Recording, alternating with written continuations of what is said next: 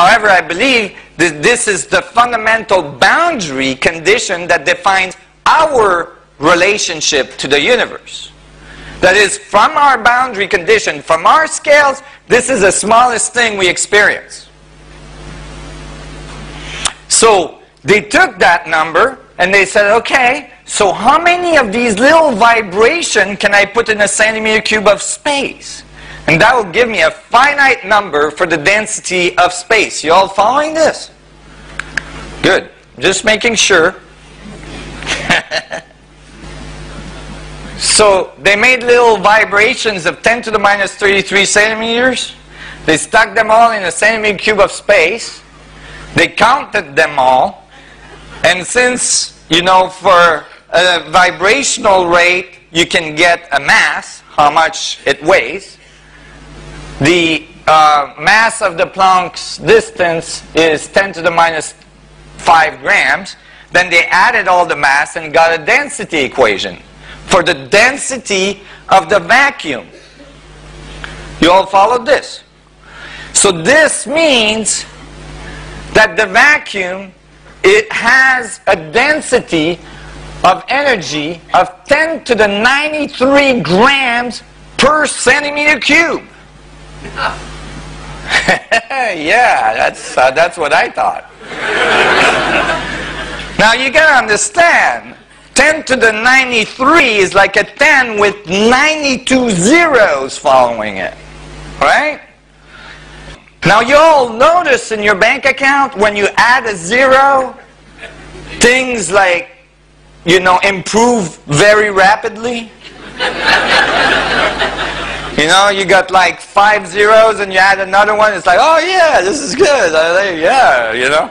Then you add another, oh yeah, I like it, well, that's good, keep going. Then you add another one, oh yeah, now I'm feeling good, right? So, imagine you got 50 zeros and you're still adding.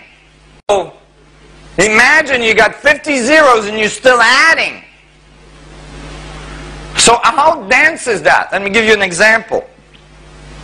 Yeah, I'm getting there. If you take a centimeter cube of space and you were to take all the stars in the universe we see with the largest telescope, billions of stars, right? There's billions of stars per galaxies. There's billions of galaxies. Most stars are much larger than our sun. Some of them are larger than our solar system. And we grab those, like quasars and stuff, and we grab all that stuff. We squashed it all into a centimeter cube of space with a huge trash compactor or something. Imagine how dense that would be. How energetic that would be, right? Well, you would still be off by some 39 orders of magnitude, right? Because you would have a cube of a density of 10 to the 55th grams per centimeter cube. So you'd be off by 39. You still need to add 39 zeros to get to the density of the vacuum, which is formally infinite, right? Do you think that the physicists that discovered this stopped and said, hey, maybe we need to consider this in our physics? No. They looked at that number and said, oh my God, it's actually called the vacuum catastrophe. It's like, oh, what do we do? Just ignore it, brah.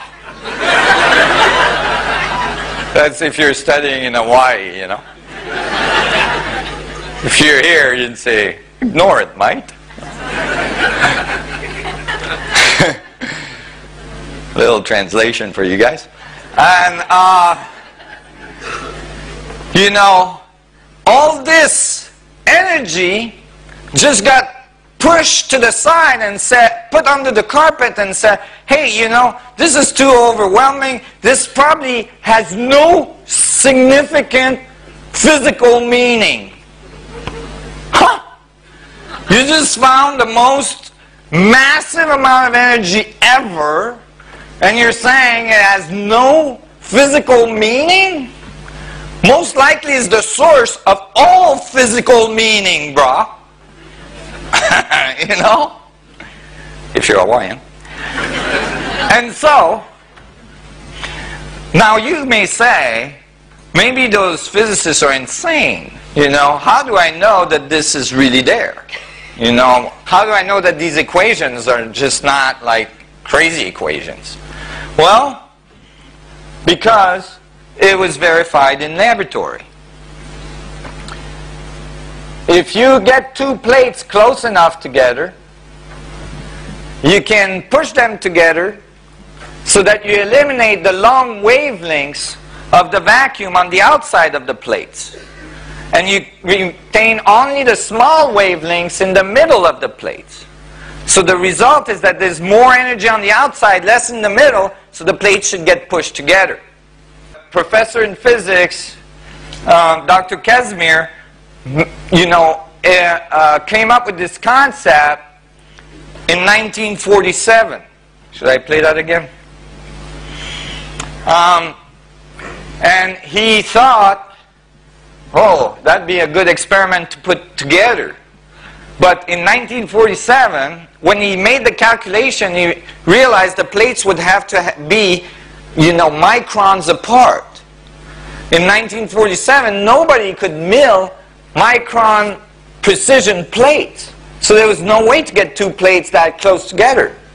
It took until the 90s before we were able to do that. And then when we did, the plates pushed together exactly as Casimir had calculated they should push together based on the vacuum density, you know, that he calculated in 1947. So it's really there. Really, really there. And now physicists are more and more accepting that actually the fact that they're realizing the universe not only expanding but it's accelerating is showing that the vacuum at the universal level might be the thing that's expanding our universe. Now, I know you've all heard from other presenters that the universe may not be expanding.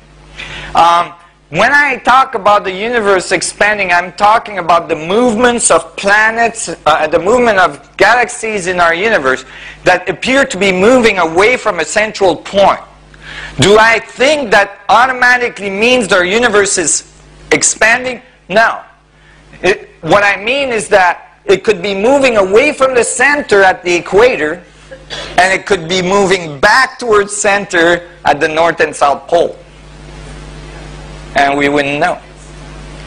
And it gets a little more complex, and we don't have time to get into that, but we'll see some of the dynamics that produce that view. You know, we have a tendency to have an arrested view of the dynamics of nature. Nature is a little more complex than just a sphere. Just a little. And so, if this was true, then that means that our universe is driven by the vacuum, that the space between you and me connects us, that the information that is in the space divides in very specific scales, and those scales makes up all of our reality, and that we're part of those scales. You guys are following this? Instead of matter being some kind of entity that comes out of nowhere, matter is just the result of the division of the structure of space itself. And you are interacting with that structure every day, every second, every billionth of a second. We know that all the electrons and positrons in your atoms are going appear, disappear, appear, disappear, appear, disappear in the vacuum. Every time the electron comes out, it's learning about your experience and then feeding it back to the vacuum, and learning about your experience and feeding it back to the vacuum. You are informing the universe. You are informing the universe about your specific point of view on the whole thing. And I can demonstrate that mathematically. And that's why people in the spiritual world are saying, you create your reality.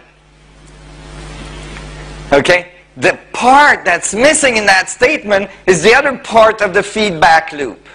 A fractal is a feedback. The other part of the feedback loop is that reality is creating you. The vacuum is defining your existence. So, because you know what? If we all created our reality independently, we would never meet. It would really suck. We'd all be alone in our own little universe we created going, where did everybody go? We'd be really bored because we'd create exactly what we want every time and like, right?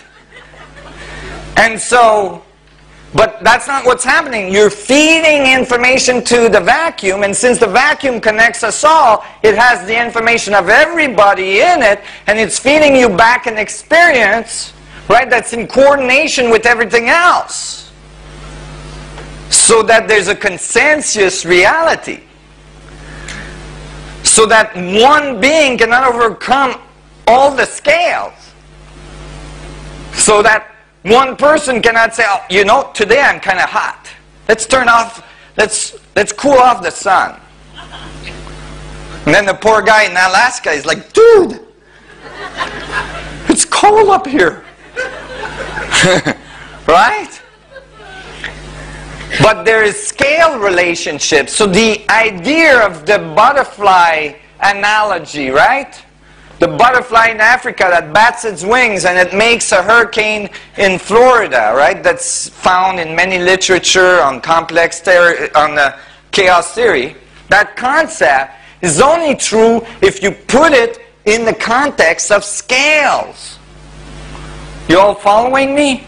Like, meaning that if the probability of a butterfly flapping its wings in Africa producing a hurricane are really, really, really low.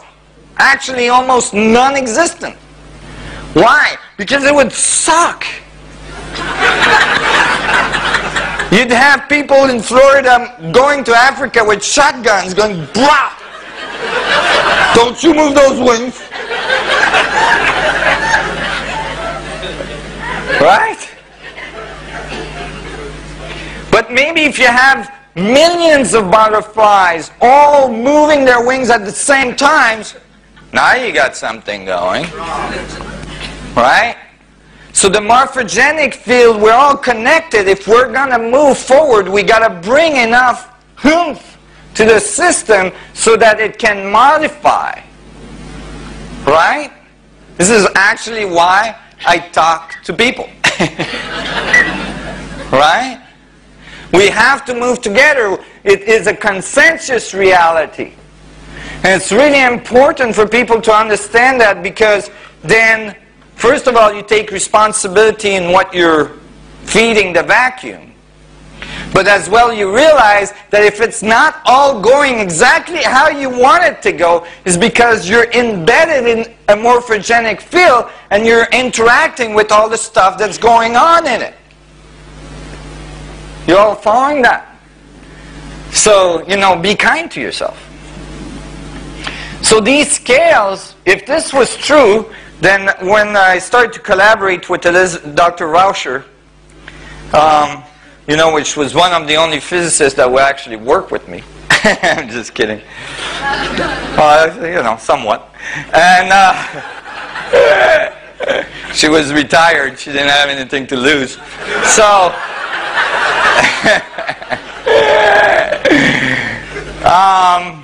you know, she said, if you're right, I think you're insane, but if you're right, then we should be able to write a scaling law that shows that the vacuum divides in a very specific way.